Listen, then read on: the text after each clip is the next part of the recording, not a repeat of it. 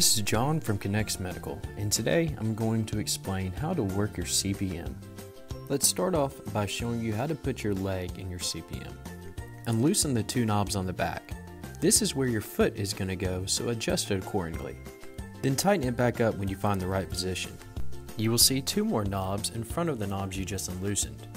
This is where you can figure out the length of your CPM so that your foot is flush on the back.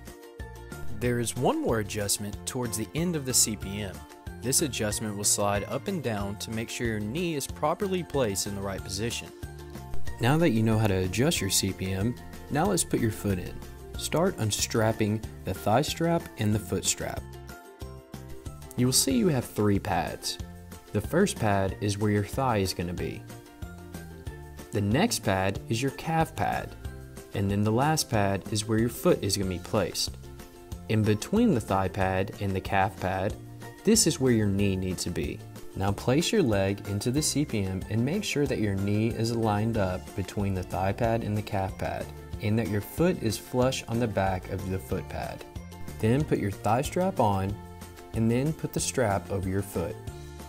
Now that you're strapped in, press start on your controller, and the machine will start bending your knee. There are a few CPM remotes. I'm going to explain each of them. On all of our CPMs, the power button is located right next to the plug-in. Start by powering on your machine. Your OptiFlex remote, start by clicking the menu button. This will bring up 4 selections. Click the far right button with the knee that is bent. This will bring up the degrees of your flexion. You can press the plus button to raise it and the minus button to decrease it, to find the range that you may need. Now click the far left button with the straight leg. This button is for the extension of your leg. You can raise it by pressing the plus button and decrease it by pressing the minus button. When you have your degrees set, just press the stop button and go back to the main screen. Then simply just press start and the CPM will start moving. With the Spectra controller, start by clicking the right limit button with the arrow pointing up.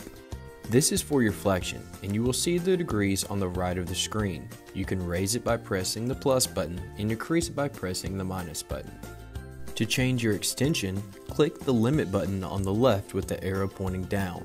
You will also change the degrees by pressing the plus button to raise it and the minus button to decrease it. When you have your degrees set, click the stop button and then press start to start running your CPM. With the OptiFlex K1 controller, you can change your degree of flexion by pushing down and twisting the knob on the top right with the bent knee. Pushing down and twisting it right will increase the degrees, and pushing it down and twisting it left will decrease the degrees. To change your extension, you will push in and twist the top left knob with the straight leg. This works the same way by pushing in and twisting it to increase and decrease your degrees. When your degrees are set, just push the red button to start the CPM. To change the degrees on your OptiFlex 3, you must hold down the button with the bent knee and press up or down to increase or decrease the degrees.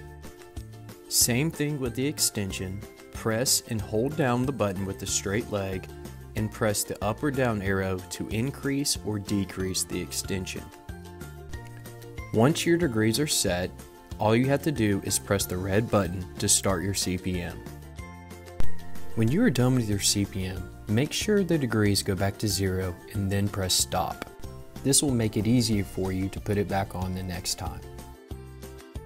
Thanks for watching, and all of us at Kinex Medical thank you for choosing our services and hope you have a speedy recovery.